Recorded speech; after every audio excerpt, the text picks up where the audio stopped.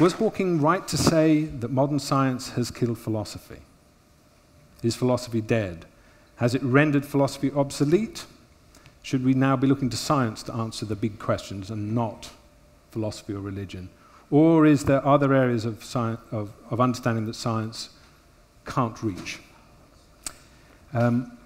Each of our speakers will get a few minutes to put their case. We'll then have a discussion which I'll gently direct, and then we'll open it up to questions from the floor. So, without further ado, Lewis. First of all, I think Hawking is absolutely right. He has my fullest support. I've never really understood what philosophy has told us that wasn't obvious or trivial, I must confess. There are a couple of exceptions. Aristotle really was quite useful, very useful, when he thought about logic and things like that. But otherwise, I really don't understand what philosophy is about. What has philosophy discovered? Perhaps they're going to explain and tell us that. There are various things that science doesn't explain. Science doesn't tell us how to do politics. But is there a philosophy of politics? No, there's the study of politics. Now, the nice thing about science is that you don't sorry, let me make it clear. There are people who study the philosophy of science. That's true junk. And I have a nice quote here. Thank you very much. And I have a nice quote here from a famous physicist, Richard Feynman. Philosophy of science is about as useful to scientists as ornithology is to birds. He's absolutely right. There's no scientist that I know of any distinction that takes philosophy of science in any way seriously. Science is really looking at evidence, being internally consistent, and trying to find out how things work. And science has made amazing discoveries and are doing extremely well. And it's got absolutely nothing to do with philosophy, I'm glad to say, because philosophy is... Sorry, I must tell you, I do think that a lot of philosophers are very clever, and the language they use is, you know, is quite charming, but empty, empty beyond words. Well, thank you for being so delicate. Jonathan, I dare say you have nothing to say back to that at all. I'm going to try and pour some meaning into the empty vessel of philosophy. The short answer to the question is Hawking right to say that modern science has killed philosophy, of course, is no.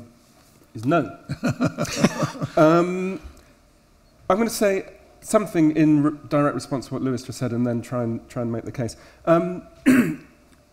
There's an important assumption that shapes everything Lewis says, that philosophy is junk because it doesn't discover things. And I think that's the assumption that I want to question.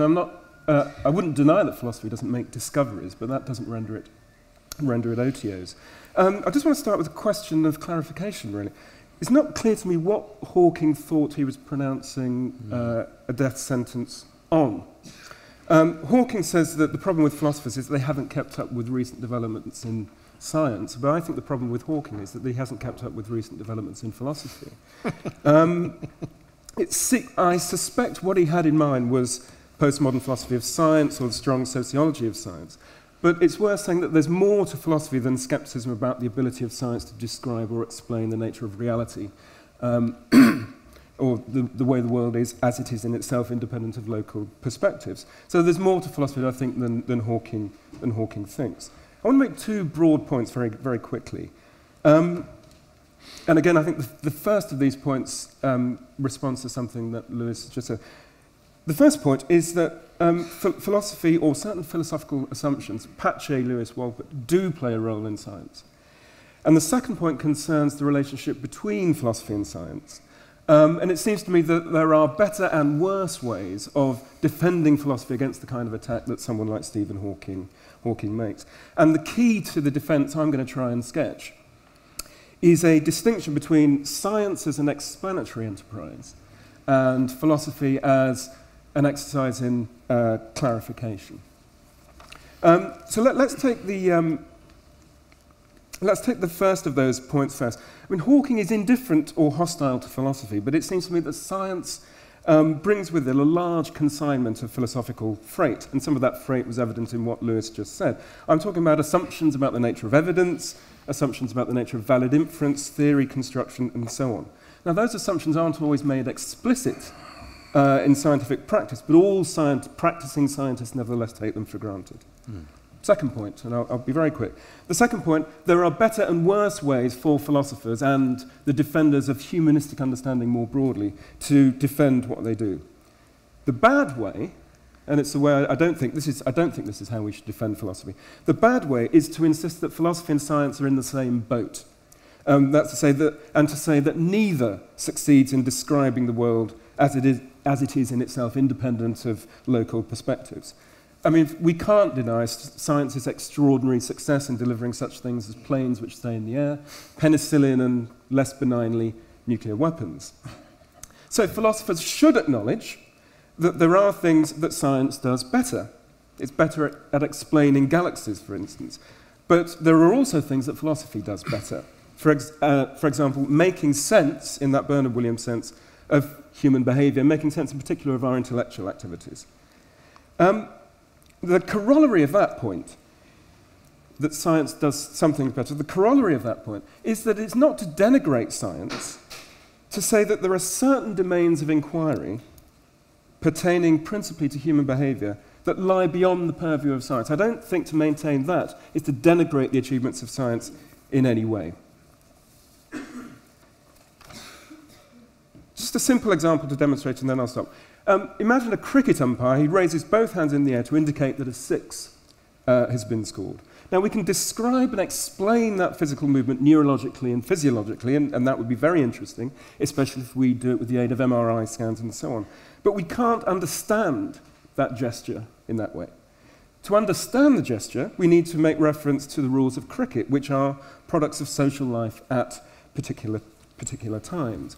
So I want to say that there is something distinctive about the way we understand and clarify human behavior that lies beyond the purview of science, and that kind of understanding is historical, and it requires an imaginative identification with the past. Thank you. Steve. First of all, I want to say I will be defending philosophy, but on somewhat different grounds from Jonathan. And I should also say that I have some history here with Lewis, as was perhaps alluded to in the beginning. And I just want to say a little bit about this, because part of my view about the relationship between philosophy and science is that they're not distinct disciplines, strictly speaking. I think part of Jonathan's assumption is that there's a division of labor almost between the two fields. And I do believe that there's continuity between science and philosophy, and it's quite legitimate for philosophers, especially at the normative level, to ask what is the point of doing science, what is the goal of science, why should we value this particular form of knowledge over other forms of knowledge. So that's the level at which I would pitch my defense of philosophy vis-a-vis science, is that in a sense, philosophy provides kind of the normative focus for science, and in a sense, Lewis is presupposing certain philosophical views about the nature of science that gives his views such clarity and focus. And it's not something that, as it were, is just given by the day-to-day activities of empirical scientific research. I mean, to give you a sense about this, supposing we took a scientific attitude toward the history of science itself, and we actually looked at the empirical track record of what science has produced over the course of its history, everything it's produced, everything that's been responsible for, everything that would not have happened had it not been for science. And of course, one can easily talk about all the great medical discoveries and all the great sort of technological innovations that have enabled the world to be a more human-friendly place and so forth, but also we would have to talk about all the devastation that's been done. Jonathan alluded to the nuclear bombs and things like this, but also environmental despoliation over a long period of time, perhaps even a reckless bringing into existence of human beings for whom we had not thought in advance we would be able to do anything with. Okay, all of that is also on science's doorstep. And if we did an empirical balance sheet of the pros and cons of science, would we say that science is the best form of knowledge and it was better to have pursued it rather than not? I don't think at a strictly empirical level one would be able to give that sort of answer. For more debates, talks and interviews, subscribe today to the Institute of Art and Ideas at IAI TV.